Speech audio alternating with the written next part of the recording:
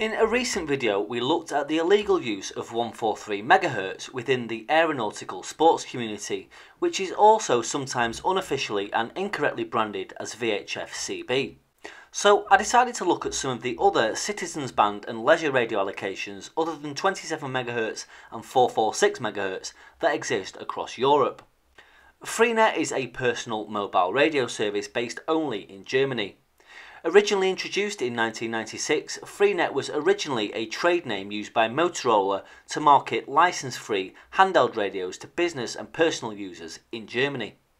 It uses part of the frequency spectrum formerly used by the B-Net's car phone network.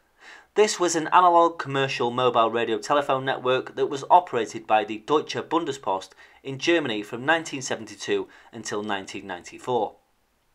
The frequency allocation was given by the Bundesnetzagentur or Federal Network Agency in Germany, and the initial allocation for Freenet was only 3 channels, each with a 12.5 kHz spacing. In January 2007, however, the service was given an additional 3 extra channels, bringing the total up to 6. The rules only permit handheld transceivers which must not exceed an effective radiated power of 0.5 watts. Only specially certified and licensed transceivers are allowed to be used and are not permitted to be modified in any way.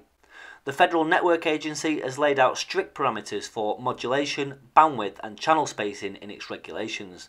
German law also prohibits the use of Freenet frequencies at elevations of 600 meters or higher, meaning no transmissions from mountaintops and certain areas of high ground, although apparently this is widely ignored. The law also permits handheld transceivers only in simplex mode, as repeaters are strictly prohibited. Having said this, in some areas users have built crossband repeaters between Freenet and the 11-meter 27 MHz CB channels and PMR 446. There are also some internet VoIP networks that provide remote links similar to repeaters. Unlike PMR 446, which is widely used across Europe, high prices for Freenet dedicated devices have led to little attraction from domestic users to the service. For the most part, modified amateur radio transceivers and business radios are used, as well as dedicated mobile radios, which of course violate the restrictions set out for the Freenet service. With the maximum permitted ERP of 500 mW, a typical range of 1 km can be assumed. However, this will vary depending on terrain, conditions and obstructions. Due to the lower frequencies in the VHF band, signal attenuation from objects such as buildings and trees is not as high as in the UHF band. It would appear that around the time the PMR 446 allocation was expanded to encompass an additional 8 digital channels were added to the Freenet allocation. Channels 1 to 6 remain for FM voice or digital voice and data use, and the additional channels 7 to 18 are for digital voice or data only. Similarly to PMR 446, the channels are sandwiched tightly between commercial and business users who do in fact pay a license fee.